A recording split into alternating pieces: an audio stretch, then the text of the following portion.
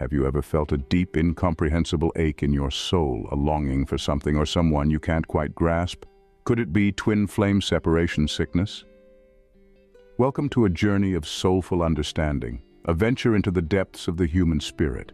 Today we are exploring the concept of twin flame separation sickness, a profound feeling of loss and longing that transcends the physical realm.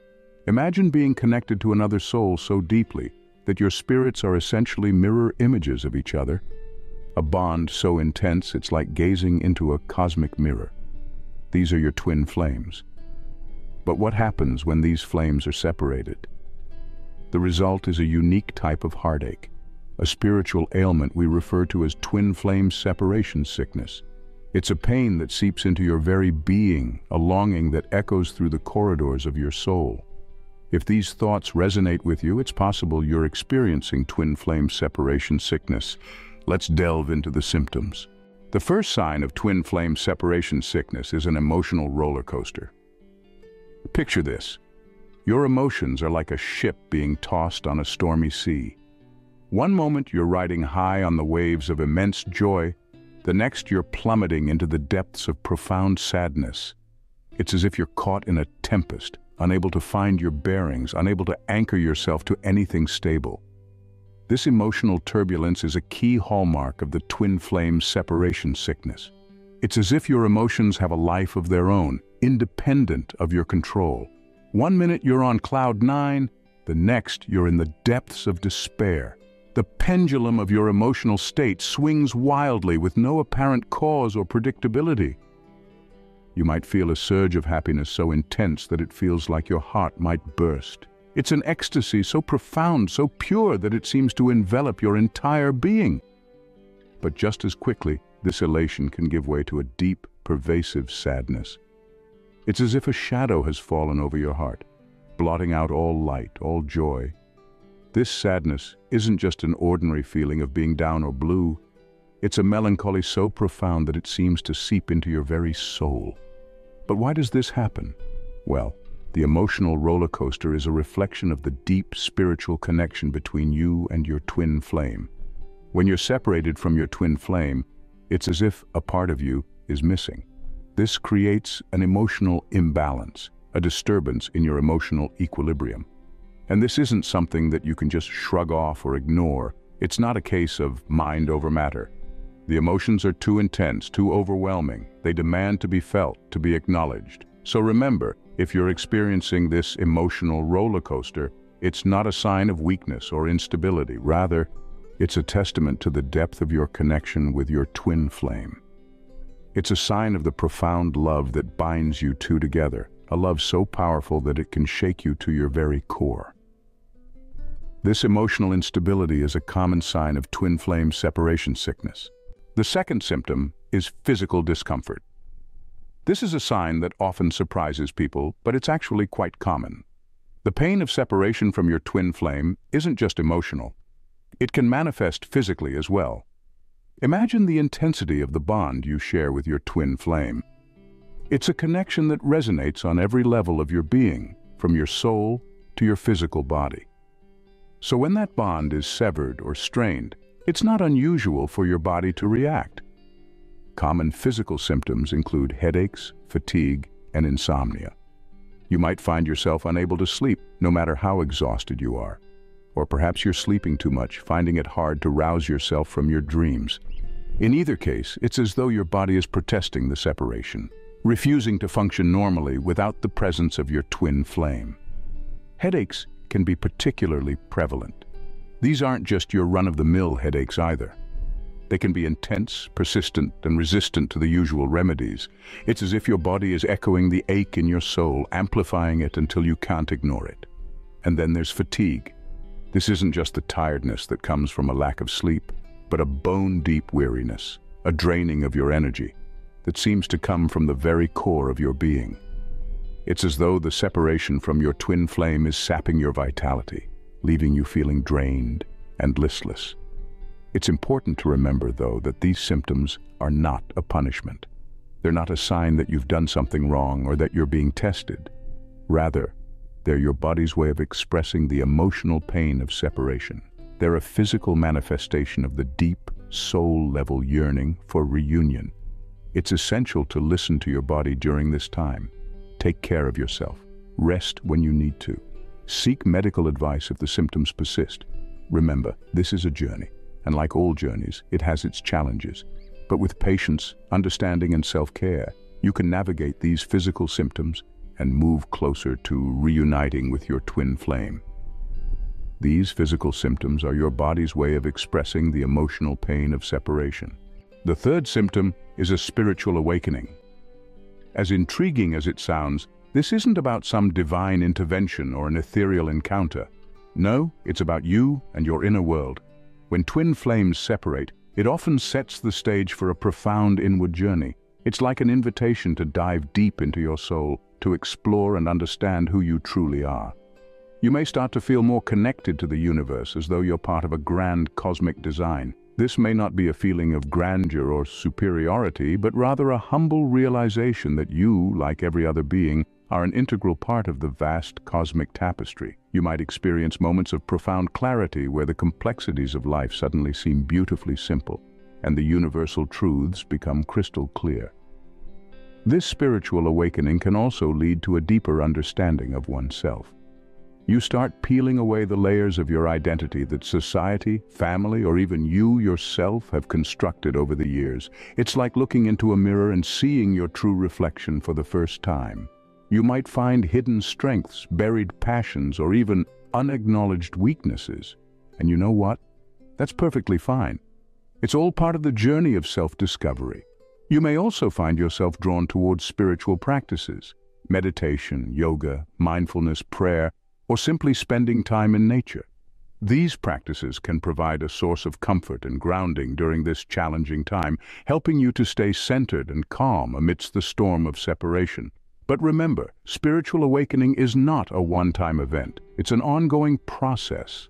There might be days when you feel enlightened and in tune with the universe, and other days when everything seems confusing and overwhelming.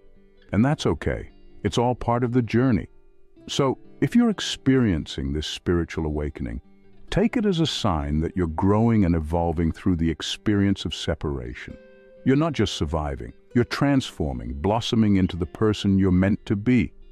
Embrace this journey, with all its ups and downs, for it is shaping you, molding you into your truest self.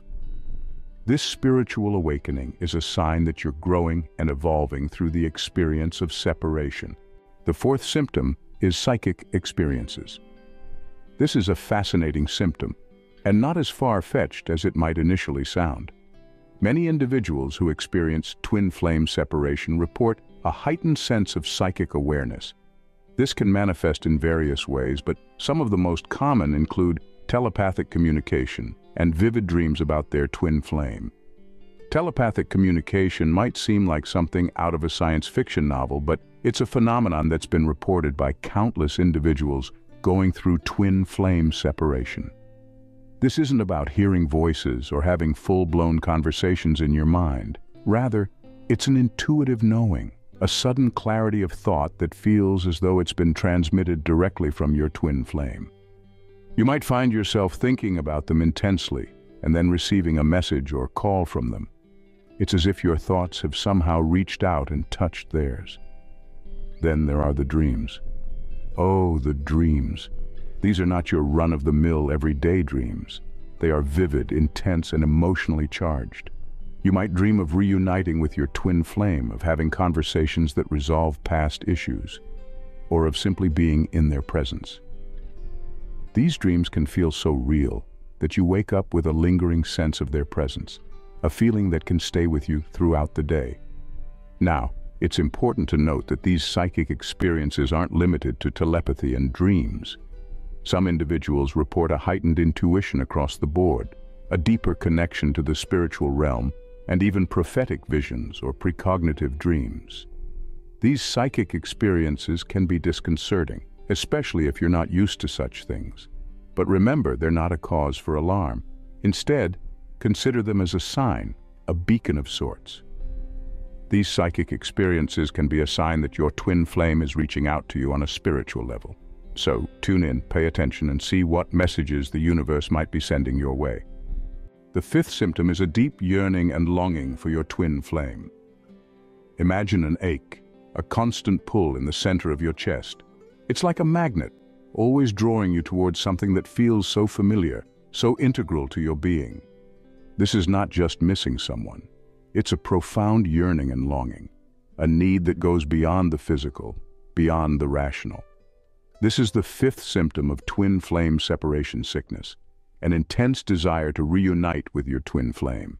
You might find yourself constantly thinking about your twin flame, replaying memories in your mind, or dreaming about future encounters.